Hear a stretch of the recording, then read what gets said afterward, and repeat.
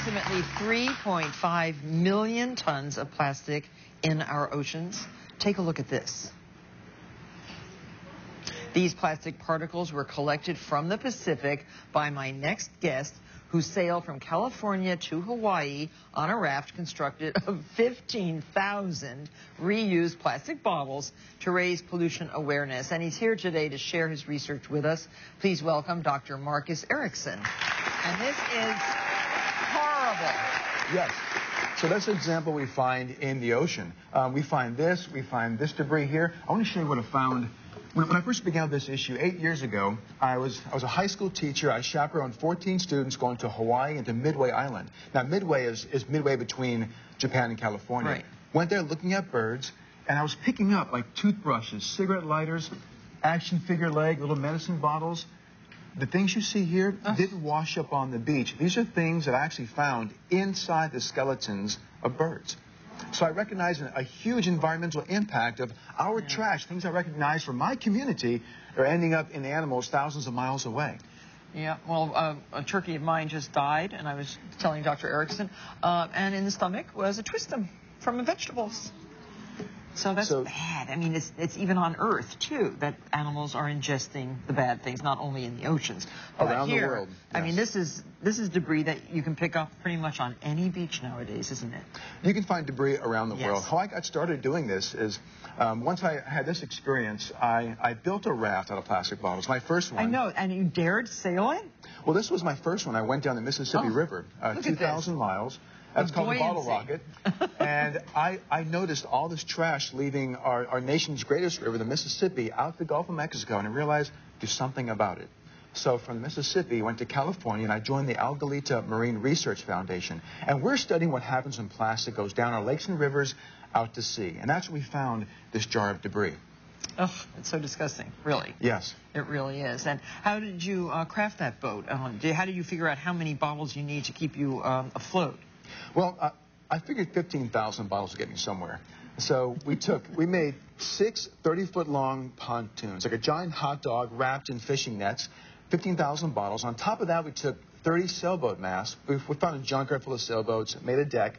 And then on top of that, for our cabin, was a Cessna 310 aircraft. Oh. And that fuselage was where you lived for 88 days at sea. And held up well? Well, not really. No.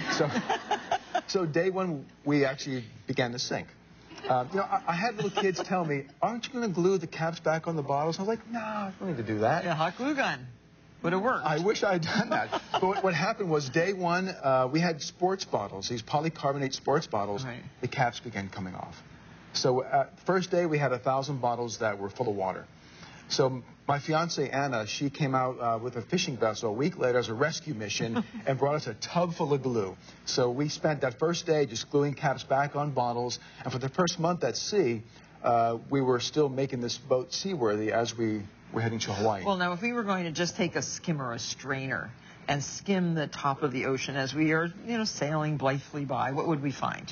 Well, what we've done for the last 10 years is do just that, skim the ocean surface in the area called the North Pacific Gyre. Gyre means just rotating currents, and you have 5 gyres in the world. Is that near like, that's the North Pacific, so that's not near the Galapagos. Oh, you have a South Pacific Gyre, yeah, the North Atlantic. In that one, yeah. Okay. Well, they're all full of plastic, we're discovering. But we focus on the North Pacific. And for example, if you go halfway to Hawaii, where I just traveled to, in the middle, we drop our nets, skim the surface, and we find there's far more plastic than anything else. So where's it coming from? I mean, is this the barges that we think we're recycling, right? We buy our water in plastic bottles, we buy our soda pop, and then we put it in the recycling bin and we send it to the recycling area of our trash compactors or whoever it is. And where do they go? Well, the truth is most of the trash comes from us. It's as simple as a bottle cap washing down a storm drain out to sea. And we actually got some of our bottles. So it's not barges dumping it? No. That's a misconception that it comes from the maritime industry, fishing boats and fishing vessels dumping trash. No, I don't mean that. I mean when I see these barges going out the Hudson River every single day loaded with trash. They're going somewhere. Yes. And that could be some. Those are going to landfills on land, and some may blow into the ocean. Yeah. But the truth is that most of it is coming from like I said, a bottle cap or a bag or a bottle, washing down storm drains and blowing out to sea. So what should we be doing as individuals to make sure that we are not putting so much plastic into the oceans? Well, the solutions are, well, it's not recycling. That's a very small part, and only 5% of plastics may get recycled. I had a chance to go to our nation's largest landfill in Puente Hills. They get 1,300 tons of trash a day. Oh, and I wow. asked them, where's all the plastic go? They reclaim some plastic. So you suggest we don't use plastic at all, right? Get off the single-use plastics. It makes no sense that we've invented a material plastic designed to last forever, non-biodegradable, GV-resistant. Then we make products that are designed to be thrown away. It makes no sense. So getting off of the disposables. Doesn't that make sense, everybody? It does.